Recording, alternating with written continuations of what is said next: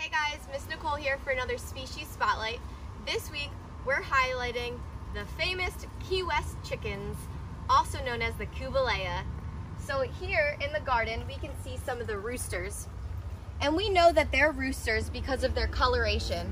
So they have the very dark, deep colors, such as the red and the blue and the orange. And they also have what we call a lobster tail. So it's called a lobster tail because it almost looks like the tail of a lobster because it kind of hangs downward. Right now that they're up and walking, their tail is up, but it will go down.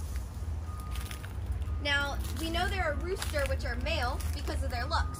We can tell the difference between male and female because the females, known as hens, have what they call a cinnamon coloration, and they don't have that distinct lobster tail.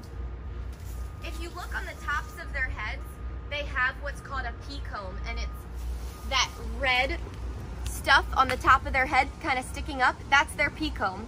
And then they also have what we call wattles, which hang down from their beak, and those are both the same type of fleshy skin. These guys are invasive. They're not supposed to be here. So in our garden, we don't really welcome them, but they do forage around eating insects. As you can see right now, they're digging in the ground, foraging through the leaf litter.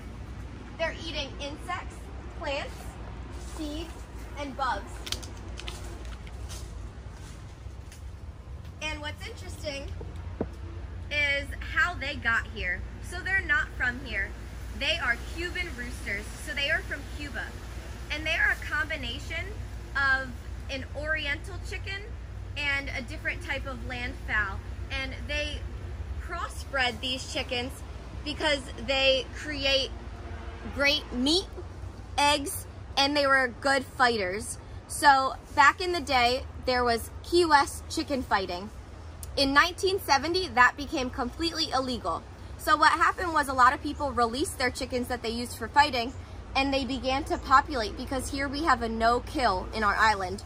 So the chickens just populated and reproduced, and that's why they're here, and they're very invasive to our island because they can eat our native lizards and insects and some of our native plants as well.